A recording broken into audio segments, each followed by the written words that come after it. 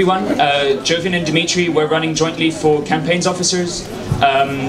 So what campaigns have I already been involved in here at SOAS? And that's Democratize SOAS. Mainly you might have seen me send emails. If you're on that Democratize SOAS email list, that's me behind it now.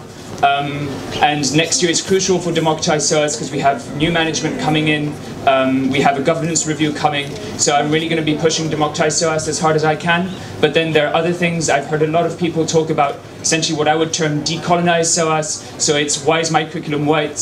Why isn't my professor black? Reclaiming the A in SOAS. All of that needs to happen, and it needs to start happening now. And finally, if you have your own campaign, I'll be there in solidarity to support you in whatever way I can. And the idea of solidarity is key. A campaign only happens when there's someone who's following you, someone who's helping you out, and someone who's fighting with you against the injustice.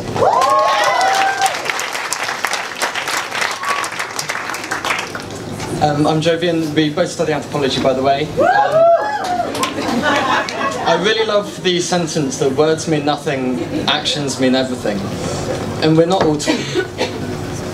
We're both active within the SOAS community and outside of it as well. Dimitri's got loads of international campaigning experience. I've got more domestic campaigning experience, from sabotaging fox hunts to anti-capitalism and anti-fascism. Campaigns is not outside of academia. We want a particular focus on stress, anxiety, mental health. And we've achieved lots within our own department with the Anthropology Syndicate. We want to push for liberalisation of assessment methods within it. We've had victories and progress. We've shouted and we have been listened to. And we want to bring that experience outside of anthropology into the rest of science.